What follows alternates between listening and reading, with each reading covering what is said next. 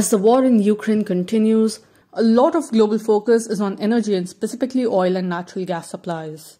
Russia exports between 4 and 5 billion barrels of crude a day and 8,500 billion cubic feet of natural gas annually.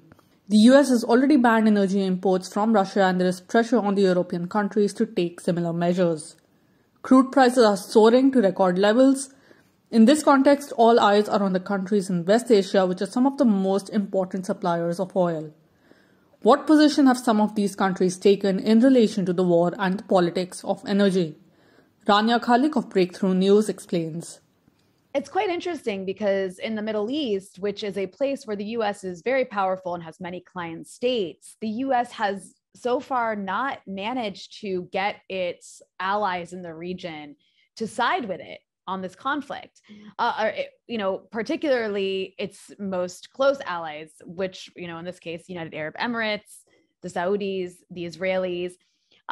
In all three of these cases, and for both local and geopolitical reasons, these countries have refrained from condemning Russia, aside from one comment from the Israeli foreign minister, when the conflict first began, condemning the Russian invasion. But aside from that, the Israelis have been very reluctant. They've even tried to play a mediating role in this conflict. And that one of the reasons for that is because Israel does have a large Russian population, and is also close with Russia as well. Of course, it's closer to the US, but it speaks to what a power Russia is in the Middle East, that these countries that are completely dependent client states on the US are still hesitant to publicly take a side because they don't want to upset the Russians.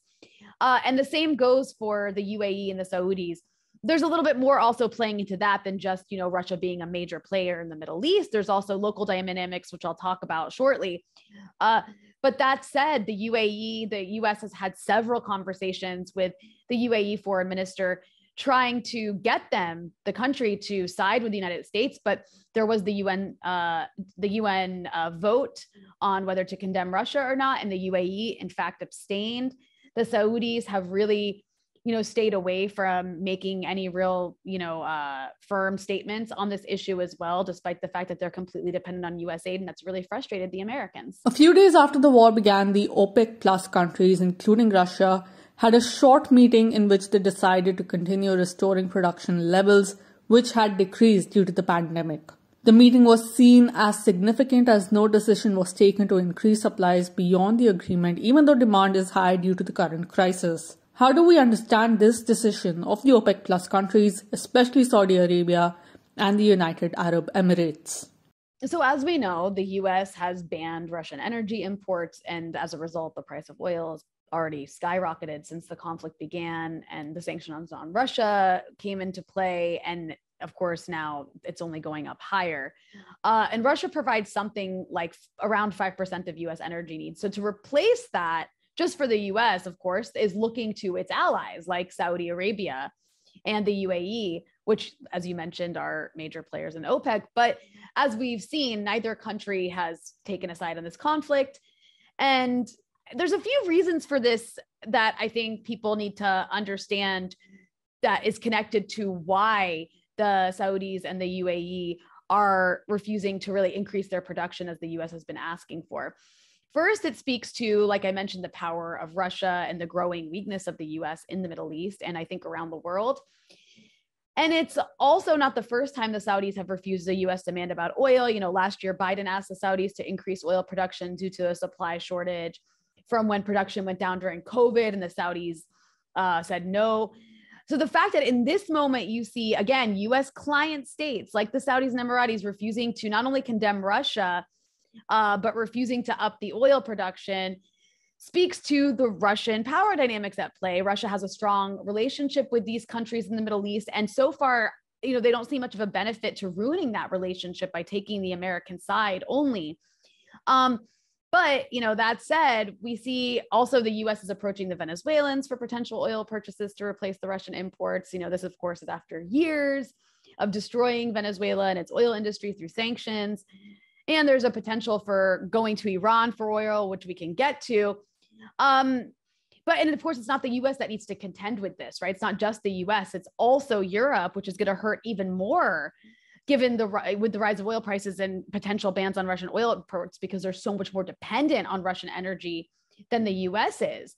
And they don't have anything that they can even think about replacing it with in the near term, let alone the infrastructure in place.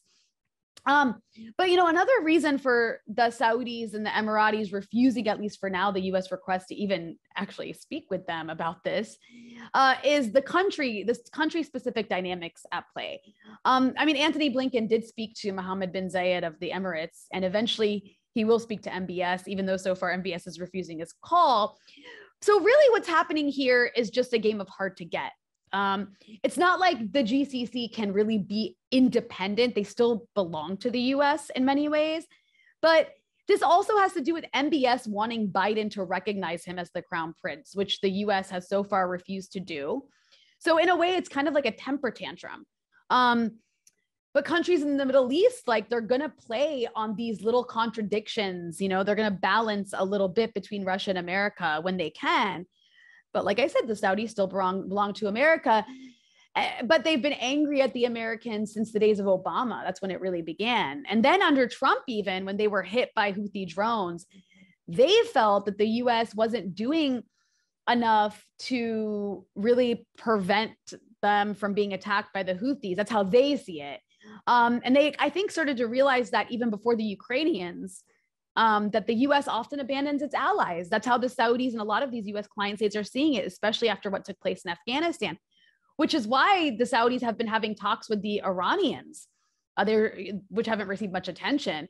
And these talks appear to be going very well and will hopefully help in some way in resolving the crisis in Yemen.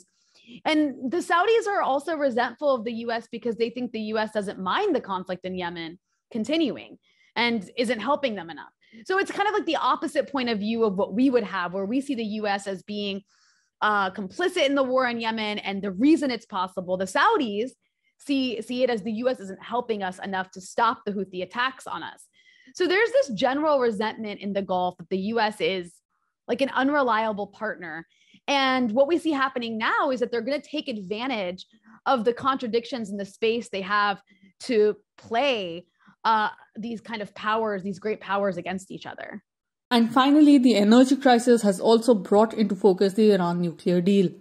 Reports say the US is pushing for the quick conclusion of the deal so that oil supplies from Iran can resume.